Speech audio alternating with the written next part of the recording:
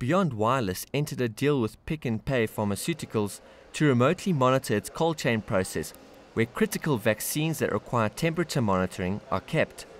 In the past few years, Pick n Pay had a few incidences where it had to write off stock in the fridges due to power failure. Ian Lester, Chief Executive Officer of Beyond Wireless, gave us some background behind the partnership. With Pick n Pay, we have a project whereby we're using our technology to remotely monitor their refrigeration equipment at the retail side of their pharmaceutical business to make sure that the product within those fridges, i.e. vaccine and insulin, stays within the correct temperature bands. This machine-to-machine technology provider sends signals and graphs updating the temperature status of the cold chain to the intended receivers.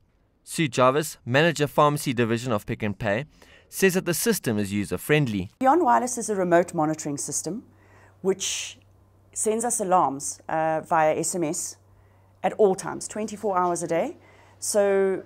And it goes through 3 processes. If the first responsible pharmacist doesn't pick up the signal, it then goes to a regional manager. Thereafter, it goes to myself, so that we are at all times aware of what the temperature is in the fridges.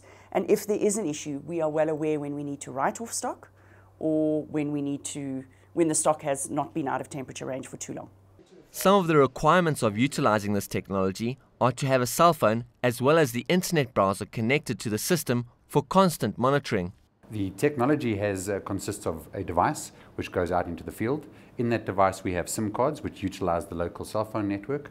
That device then logs data on various instruments that we plug into it. So in this particular case it would be a temperature probe and or power sensing device.